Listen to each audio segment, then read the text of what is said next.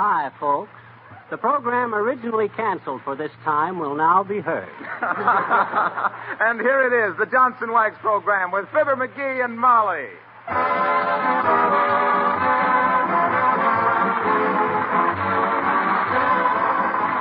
The makers of Johnson's Wax and Johnson's Self-Polishing Glow Coat present Marion and Jim Jordan as Fibber, McGee, and Molly with Jimmy Shields and Billy Mills Orchestra. The show opens with Love is Sweeping the Country.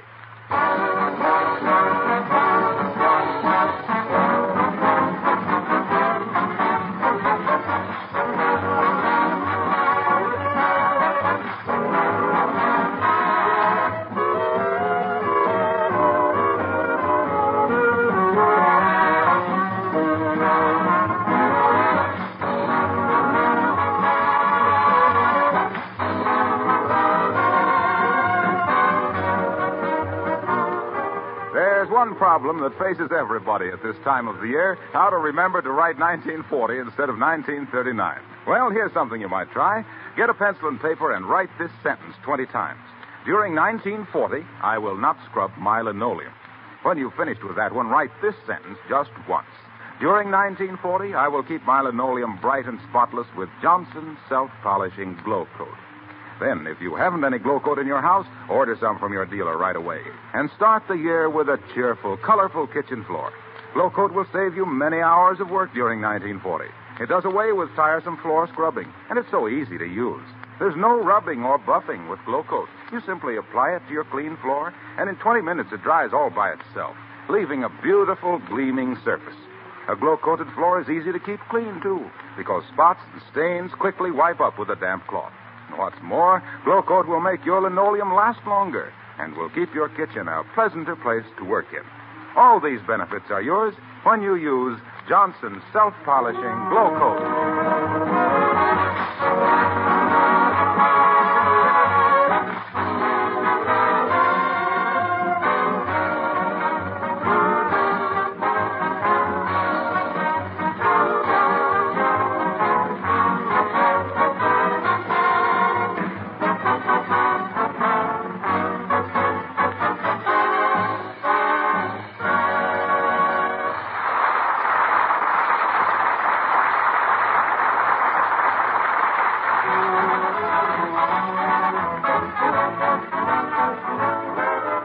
It's a fearful and a wonderful thing what a set of Christmas gift carpenter's tools will do for a guy who ordinarily couldn't split a shingle or pound a nail through a sponge cake.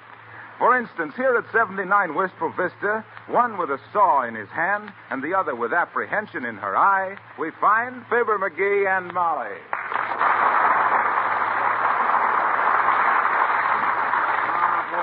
Oh, boy. This is a wonderful set of tools you give me for Christmas, Molly. I'm just itching to fix something. Well, just scratch yourself and put that saw away. Hey, Molly, ain't that dining room table a little wobbly? Ain't one leg shorter than the other? No, dearie, no. It's all right. It looks to me like... It's wonderful. Perfectly solid. But that leg... I never saw a table as substantial. Yeah, but look... Just forget it, dearie. Shucks. I'll bet if I sawed the three other legs off even, it'd take the wobble out of it. Now, please, McGee. You tried that once with the coffee table, remember? I did? Yes, and the legs got shorter and shorter till we had to use it for a serving tray. Shucks, what'd you give me the tools for if you don't want me to use them? Like giving a kid a new drum and then telling him to be quiet because Papa's got a headache. Yeah. Well, for heaven's sakes, you don't have to fix things, do you? Why don't you make something? Oh, what'll I make? Make a bookcase. Make anything. Build a doghouse. Oh, doghouses. That's kid stuff. I should waste those wonderful tools on a mutt mansion. McGee, stop that. Huh? You're making big dents in that chair. Oh, this arm is loose. I was just hammering it tight. You see how it is now? You couldn't pull it loose with a pin. Now you see what you did? Good. Now I can take that chair down in the basement and really go to work on it. McGee, I won't let you do it. Dad-ratted Molly, there you go again. Always holding me down. Where would Rembrandt have been if his wife had complained about his paints always smelling up the house? Well, nevertheless, you'll have to use your constructive genius on something besides my furniture. Okay. I'll build a doghouse. What kind of dogs you like? Well, I think Pomeranians are cute. Or Pekinese. You call them things dogs? Why, they're so small a mama flea won't let the baby fleas go out and play because they might get Pomeranians on us.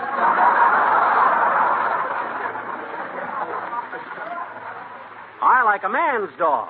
Maybe an Irish setter, or a wolfhound, or a bugle. Beagle. Well... McGee, I don't care if you get a Saint roll out the barrel Bernard. It's your doghouse and your dog. Okay, Mrs. McGee. I'll start right away on the project. Now, let's see. First, I got to call the lumber company and order some lumber. Hand me the phone. All right. Hello, operator. Give me the Wistful Vista Lumber Oh, is that you, Mert? Fibber McGee. How's things, Mert? What'd you do on New Year's Eve, Mert? Oh, now, Mert, you didn't really. Heavenly days. Now what? What say, Mert? All drunk, eh? Oh. What? The neighbors called the police.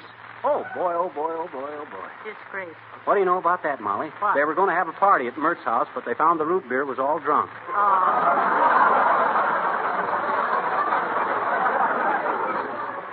Everything was so quiet, the neighbors got worried and called the police.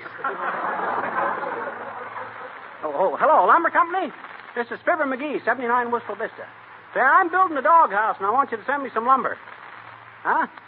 No, a doghouse for a dog.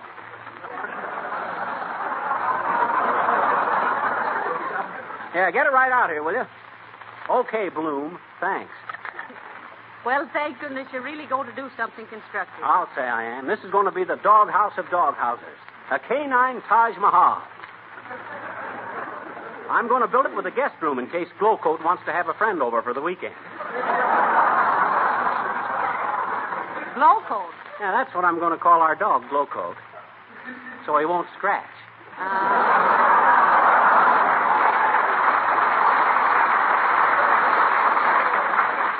I hate a mutt that has to keep rubbing and buffing himself all the time. Now, let's see. Where'd I put that? Come in. Oh, hello there, little girl. Hi, mister. What you doing? Who, me? Well, who'd you think, Pinocchio? Don't be so impertinent. Well, gee, I said, don't be so fresh. You said impertinent first. Well, so what? What's the difference? Well, you'd sound awful silly, I bet you, if you asked the grocery man for a dozen impertinent eggs. Dear. That's kind of far-fetched, sis. Not from our grocery. It's right around the corner. Hey, where'd you get the tools, mister? Where'd you get them, Santa Claus brung them. Oh, yeah?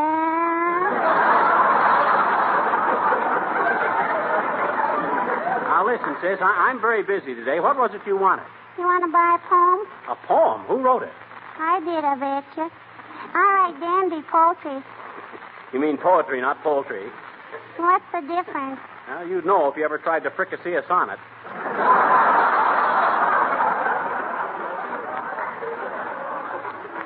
Well, okay, sis, let's hear the poem. Okay, mister. Can I have some music with it? No, read it raw. All righty. Title. My New Year resolution. Oh, yeah. When every New Year comes around, folks say I always can be found with pen and paper on the table, making up some peachy resolutions the very best that I'm ever able. Hey, you got a kind of a poetic Charlie horse in that last line. It sort of limps. Don't be impertinent. To continue, I write down 10 things I must do to start the year all bright and new. Then tear them up as is my custom 'Cause I know darn well I'm going to bust him. The end. You want to buy it, mister? No. Okay, I'll give it to you. Here.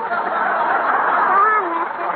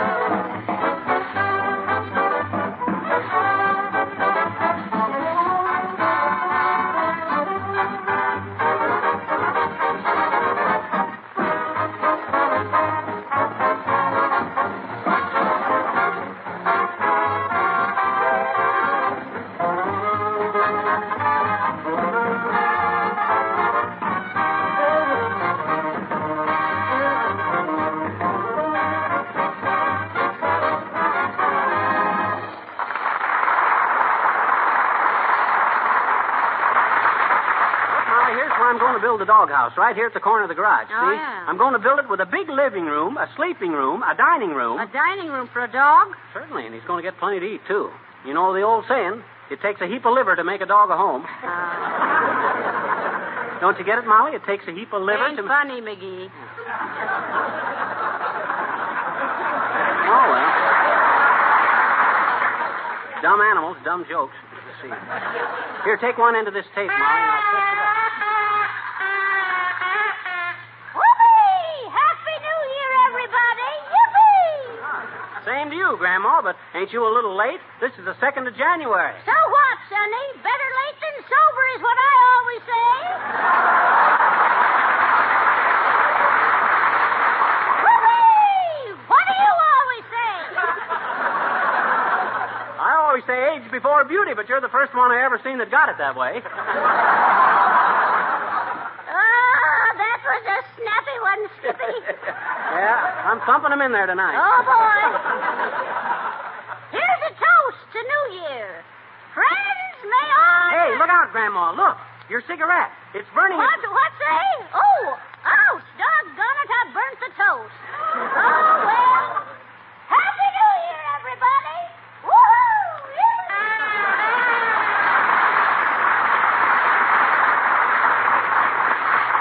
I knew 1940 would introduce a lot of wrinkles, but I didn't expect them to walk right into our own backyard. Well, come on, McGee. Get busy. The doghouse, remember? Oh, yes, the doghouse. Well, in the first place, I got to move hello there, Molly and Fibber. What goes on? Oh, McGee is building a doghouse, Mr. Wilcox. What kind of dog have you got? Well, he hasn't got one yet. I ain't quite decided what kind. I think you ought to have a good hunting dog. Would you be interested in a pointer? Oh, boy, I sure would. You know anybody that's got a good pointer for sale, Harlow? Well, I'll give you one, free. Oh, how wonderful. Don't forget to use Johnson's Glow Coat on your kitchen linoleum, because when a dog tracks dirty, and it can easily be wiped up with a damp cloth, you know. And his claws won't scratch a floor that's Glow Coat protected. Say, that's a good idea. Sure. And you know how easy it is to use Johnson's Glow Coat. Just pour a few drops on the floor and spread it around, and it dries to a beautiful gleaming luster in 20 minutes or less. Well, we'll certainly do that, Mr. Wilcox. Yeah, well, when can I see the dog, Harlow? What dog? I thought you were going to give us a pointer. I just did. Use Johnson's Glow Coat. That's the finest pointer I could give anybody. So long, folks. My dad's rascal. I'll be a series of dashes. I would like to get a hold of a good pointer, though, Molly. I had one years ago, you know. Oh. Old Matt. Matt? Mm-hmm. I suppose you called him Matt because he was always laying in front of the door. No, his real name was Man About Town, but I just used his initials, M-A-T. Matt was the smartest pooch I ever seen. He used to sit in the wings of the theater when I was playing vaudeville and watch my act. Well, he was not only smart, but courageous. Well, sir, one day in the middle of my act, who should come walking out on the stage but Matt? He just stood there, stiff as a board, nose pointing out into the audience, tail out straight like a ramrod. What did the audience do? Put his hat on and go home? Just then a guy in the third row stood up and gave me a Bronx cheer, a raspberry. Imagine a dog sensing that. What do you mean, sensing that? He was a hunting dog, and he knew I was going to get that bird. Another time when I was up in the wait a minute, McGee.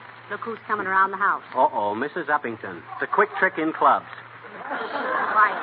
Oh, how do you do, Mrs. Uppington? So nice to see you. How do you do, Mrs. McGee? And Miss McGee. Hi, Uppy. How do you like the Beagle Pavilion I'm building?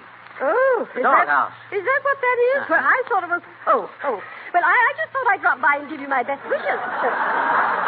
Now, stop me if you've heard it, but Happy New Year. Thanks, Uppy, and to coin a phrase, the same to you.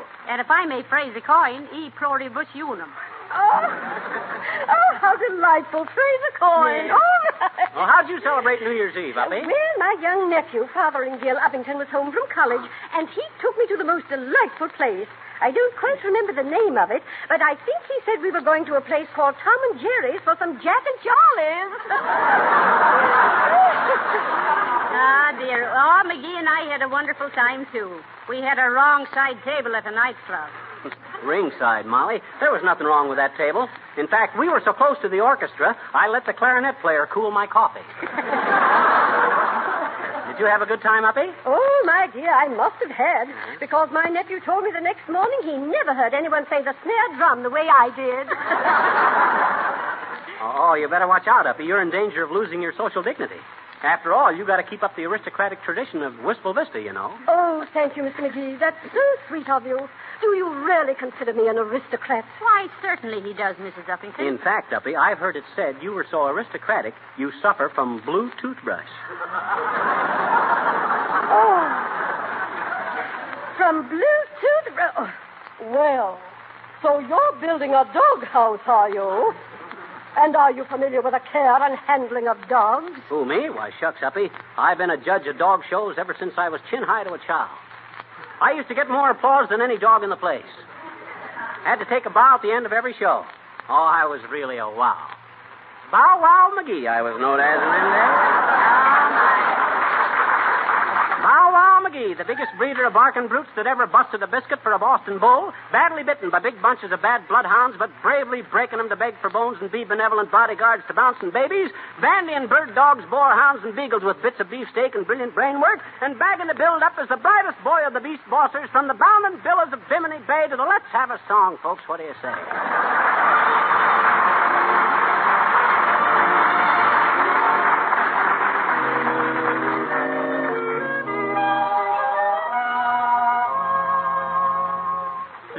I went away, one thing is clear to me. You were dearer than dear to me from the moment you came. Evenings by your side, I learned to love the night, but the loveliness of the night is no longer the same. When day is done and shadows fall, I dream of you. When day is done, I think of all the joys we knew, that yearning, returning to hold you in my arms. Won't go, love, I know, love, without you night has lost its charm. When day is done and grass is wet with twilight dew, my lonely heart is sinking with a sigh.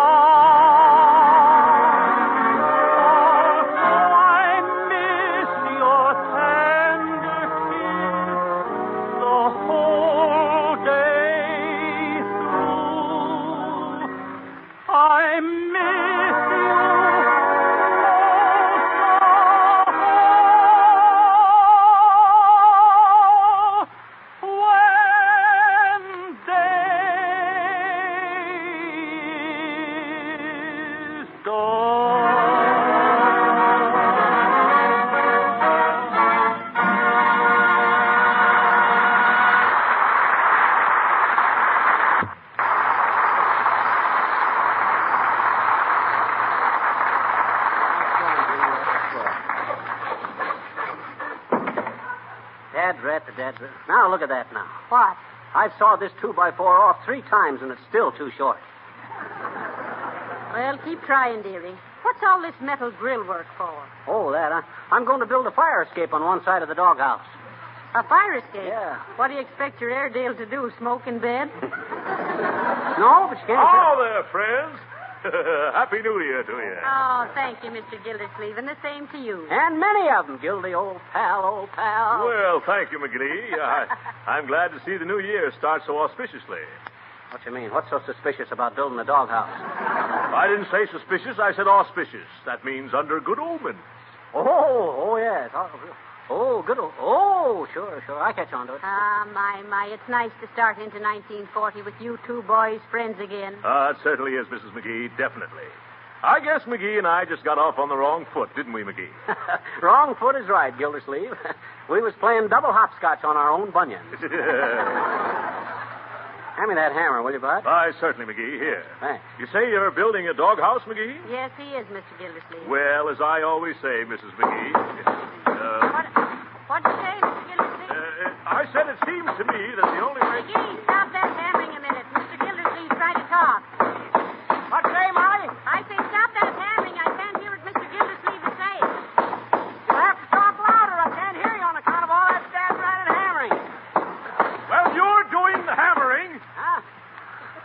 Oh, yeah, I guess it was that. What was you saying, Gildy? What? Oh, well, I don't remember now. Say, how about letting me help you with this doghouse, McGee? Huh? Oh, I just love to do this sort of thing. You know, I come from a long line of cabinet workers myself. Is that so? Politicians or carpenters? My great-grandfather made the first wooden leg in this state. Is that so? Oh, you should have seen the hand-carved muscles in the calf.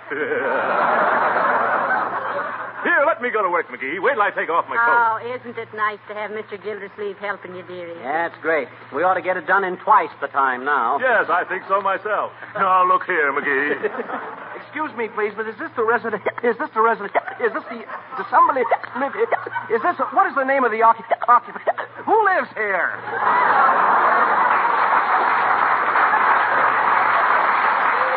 This is the McGee residence, sir. Why? Well, I'm in charge of the tabulation. I'm employed by the government. I'm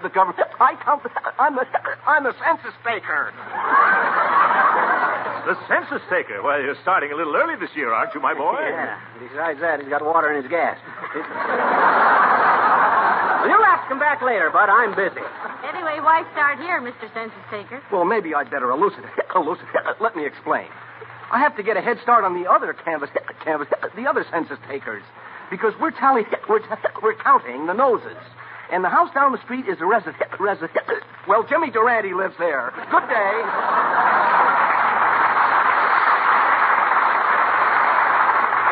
Well, I better go in and start dinner, McGee. You go on ahead with your work. Okay, Molly. And I can't tell you how pleased I am to see you and Mr. Gildersleeve so congenial once more. Well, Mrs. McGee, it's a new year, you know. I like to start off with a clean slate. Well, McGee, what do I do first? Just trim off them timbers there, Gildy. You know how to use a crosscut saw? Why, certainly I do. Just give me that saw. Hey, now, wait a minute. Are you right-handed? What?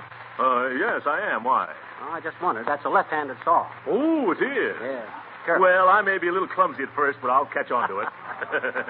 Well, let's go, McGee. Okay. Hi-ho, hi-ho. It's off to work we go. Da-da-da-da-da-da-da-da. Hi-ho, hi-ho, hi-ho, hi-ho. Oh! Did I hit your finger, McGee? No, you hit your own finger. I did? Oh, Well, we're doing pretty good, Gildy, old man, at that. Well, we Beautiful certainly job, are, McGee. Beautiful job. Yes, sir. Maybe we better go into business together, huh? You got the tools and I've got the brain. Well, what do we do now? Put the roof on? Yes, we better put the roof on. You hold it while I pound the nail. Oh, no. You hold it while I pound the nails, McGee. You haven't let me pound one nail yet. I love to pound nails, McGee. Well, it's my set of tools, ain't it? You're just selfish, that's what you are. Well, what of it? I know more about this business than you do. Is that so? I guess I took manual training in high school, didn't I? And so what? Shucks, they tell me I built my own bassinet when I was 8 months old. Well, I don't care. I want to pound a nail. Oh, stop whining. I'm not whining. You were, too. Shucks, if you want to build something, why don't you go over in your own backyard and build Now, something? look here, McGee. I came over here to help you, and this is all the thanks I get. Yeah? If you want to start fighting again... Oh, yeah? Look at here, you big bully. Here, knock that chip off my shoulder. What? Go ahead. Knock it off. I dare you. I double dare you. Knock it off.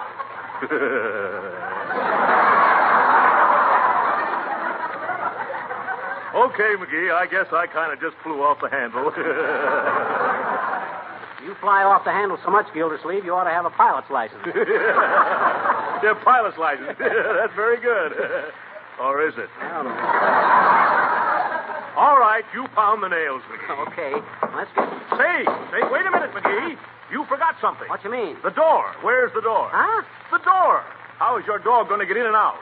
Oh, my gosh, I forgot to saw a door.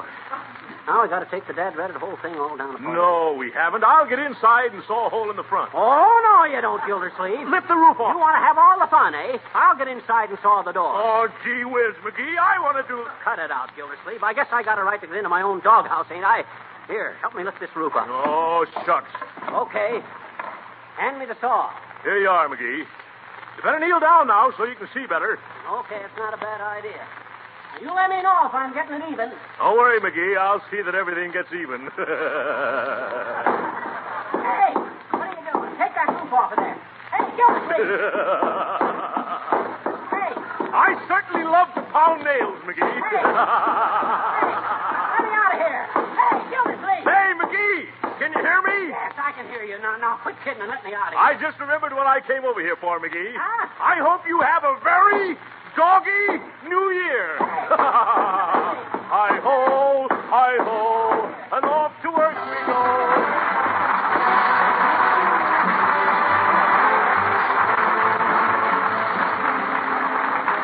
Fibber and Molly will be back in just a moment, but now, answer this. Which wears longer, wood or stone? Most people would say stone without much hesitation. And yet, there are in ancient palaces of Europe wooden floors that are still intact and beautiful, while the stone steps outside have worn away during the centuries. In fact, in the beautiful new Johnson office building at Racine, Wisconsin, there is a section of one of those old floors over 400 years old. It's still in excellent condition and mellow and rich in its beauty because all during those years it was protected with wax. In our American homes, we can have beautiful floors with much less work than in those olden days. There are easy-to-use weighted brushes, and there's the Johnson electric floor polisher that you can rent from your dealer at small cost.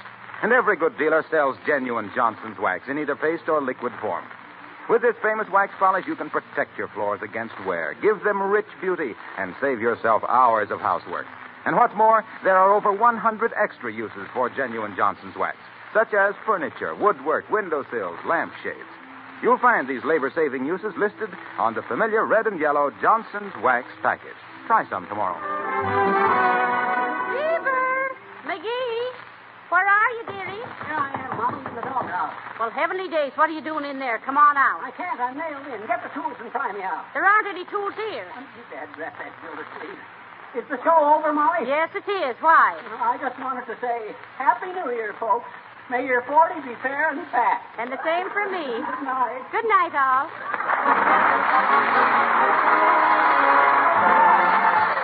Harlow Wilcox inviting you all to join us next Tuesday night at the same time. Good night. This is the National Broadcasting Company.